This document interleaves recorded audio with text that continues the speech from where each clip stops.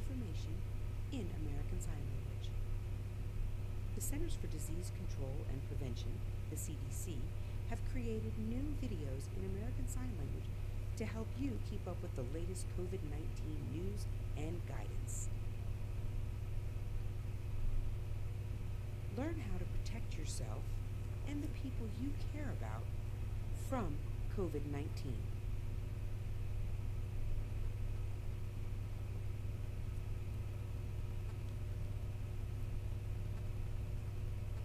Hello, everyone.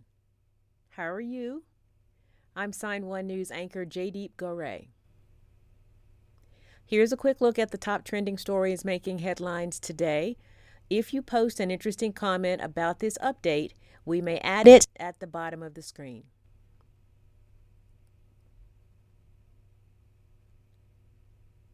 Bryan Kohberger, the suspect in the fatal shooting of 4 University of Idaho students last year, has now been officially indicted by a grand jury on murder and burglary charges.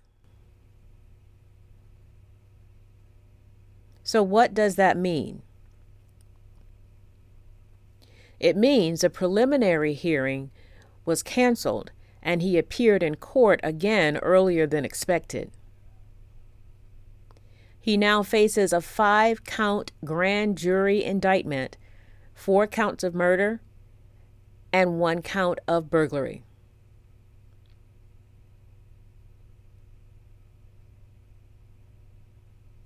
Kohberger still is being held without bail. If he is convicted, he could face the death penalty.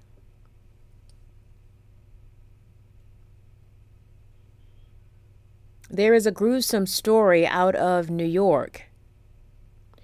2 boys reported missing last week were found dead in 2 separate Manhattan rivers.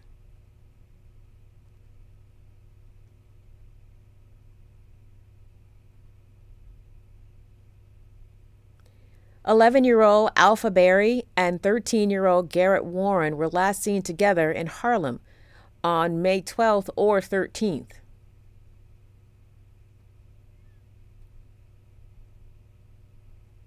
Their bodies were found miles apart from one another. The medical examiner determined Garrett died of accidental drowning. Berry's cause of death is still under review. Authorities say it's believed the boys were friends. And, according to law enforcement, another teen boy said the boys were playing at the water's edge when one boy may have shoved the other, and both ended up falling in. On Thursday, Garrett's body was recovered not far away in the Harlem River. On Saturday, Alpha's body was found in the Hudson River.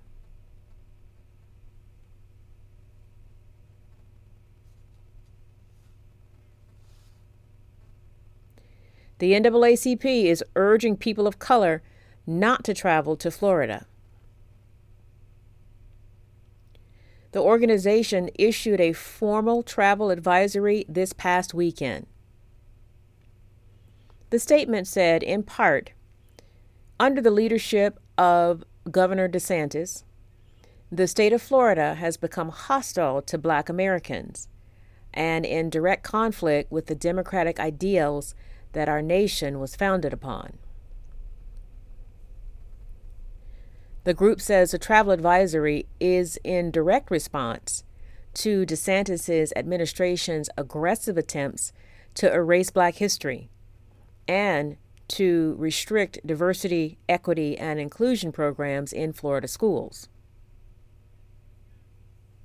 The NAACP's action comes a day after another civil rights group, the League of United Latin American Citizens, issued a similar travel ban.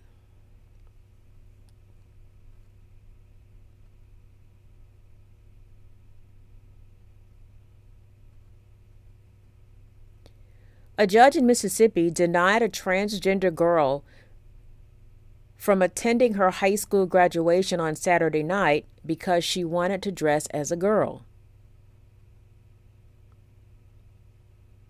The teen, who goes by the initials LB, and her mother spoke out, saying they were disappointed by the judge's ruling and thought they had an understanding she could attend the ceremony.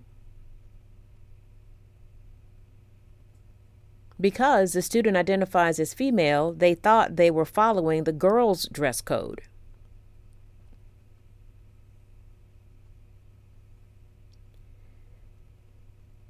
The American Civil Liberties Union, ACLU, went to federal court to try to allow the student to attend.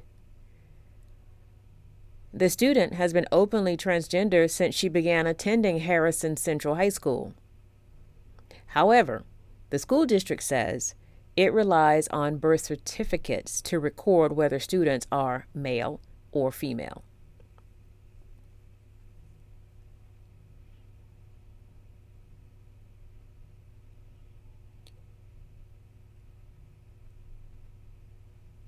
President Joe Biden returned to the White House late Sunday night after cutting short his trip to the G7 summit in Japan. He returned for an urgent meeting today, Monday. He met with House Speaker Kevin McCarthy today for another discussion about the debt limit.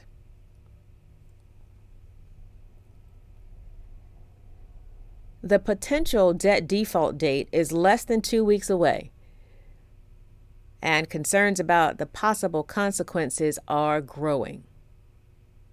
Time is running out for Biden and McCarthy.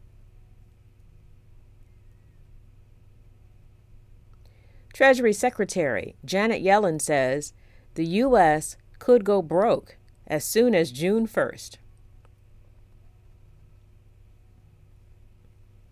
Some analysts say a default would likely cause a recession, a jump in unemployment,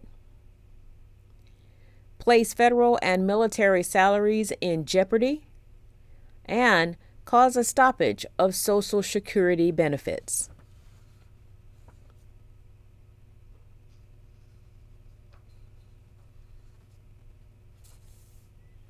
A former NASA astronaut and 3 private citizens blasted off from Florida in a SpaceX rocket on Sunday.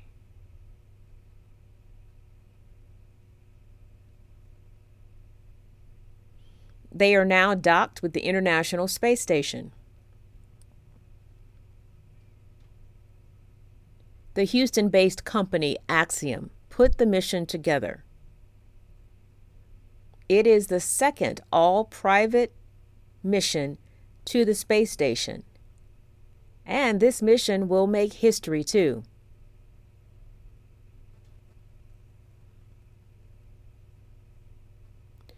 Stem cell researcher Rayana Barnawi will become the first woman from Saudi Arabia to travel to space.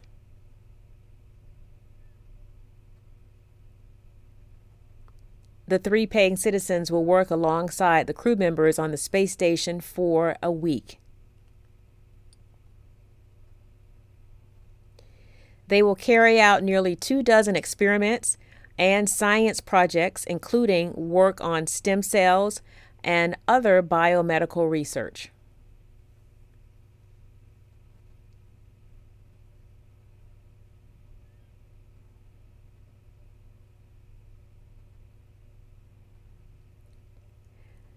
Now let's take a look at a couple of comments from Sign1News viewers. Last week, a new poll revealed that many Americans say access to guns is the #1 threat to public health. According to the Gun Violence Archive, there have been more than 200 mass shootings in the U.S. so far this year.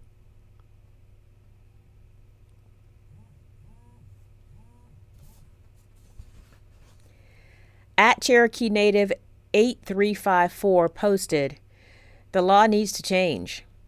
To get a gun license, there should be a 5-year waiting period to investigate a person's history and mental health. Sadly, the gun violence will not stop. Police are using tasers less and guns more.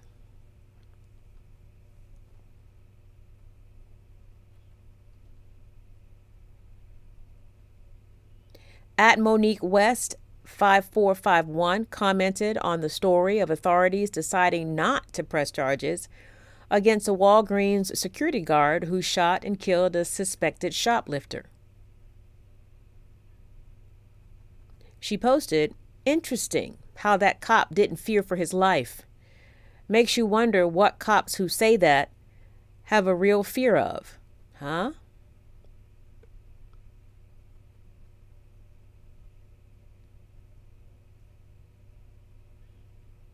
Thank you for sharing your comments.